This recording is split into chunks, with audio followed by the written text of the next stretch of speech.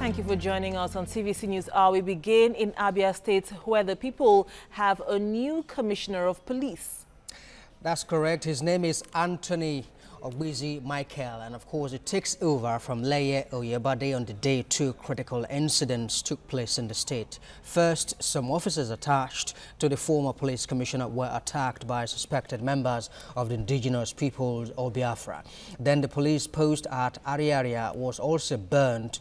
We cannot independently confirm if the change in command is related to the attacks, but the first incident took place close to the residence of the commissioner of police, with the suspected IPOB members throwing bottles filled with fuel at the police officers.